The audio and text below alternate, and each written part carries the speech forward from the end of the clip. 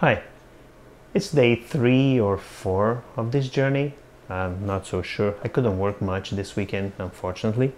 But I'm actually have the power amplifier, the PA here, turned on, powered on. And what I'm trying to get at this point, I didn't disassemble anything else yet, but what I'm trying to get at this point is to see if I had at least a little bit of functionality. And actually, I think I got it now. Because it occurred to me, with the help of the service manual, it actually occurred to me one important thing.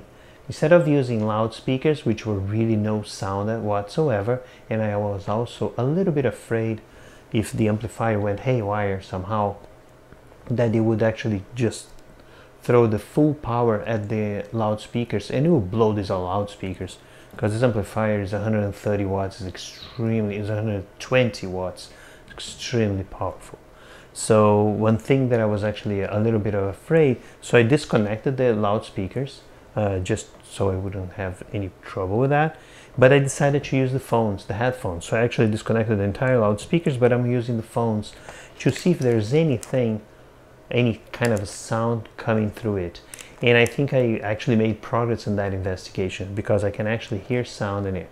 And I even have, let me just put it in here. So I put 2 sources just to compare, input sources. Try to get rid of problems, perhaps cabling or bad volume intensity on the output. I was still using my trusty CD disc man, and I have another signal source there, which is the Roland sound canvas, which is one of my musical instruments here. So anyways, sound sources, I was trying to cover all my bases.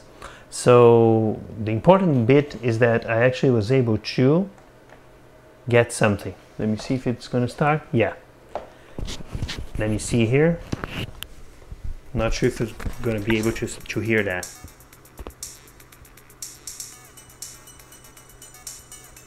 I think you can hear that, right? It is still, put it back. It is still very low in intensity, and there's a lot of distortion in it. And also the volume control is at the maximum, so it's definitely something out of this world. But I'm at the maximum here. But you can even see here on the VU meters, right? They're bouncing here.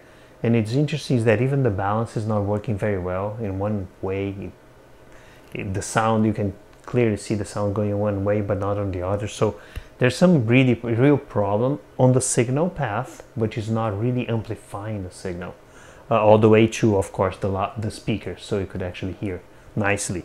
But it's amplifying just enough to be heard on the headphones.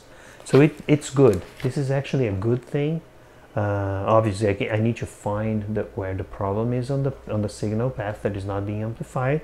But on the other hand, I actually have a decent signal path, which the signal is actually going all the way down to the output. And actually, with the help of the service manual, and you can tell here at the back the schematics diagram, I actually have here that the phono output, the output of the phones is this one. Yes, there's the speakers and there's the phones here. It actually goes all the way through the signal path, all through the end, or almost at the end. So this is actually a very good news for the amplifier overall. So it seems that there's things that are actually integral on the signal path. So anyways, that's what I wanted to say. And of course, I tested the different inputs and all that, and everything seems the same. So it's definitely a problem, not with the preamp or the switching board, but ahead on the signal path. So at this point, I'm confident to start actually disassembling and trying to investigate deeper what could be the root cause, and start replacing capacitors, which that's probably where the problem lies. These capacitors, this system is very old. It works extremely hot, and so I can't imagine that these capacitors are any good anymore. Oh yeah, progress. I'm happy with this progress, despite it was not much. But anyways, I'll have to continue this in another day. See you.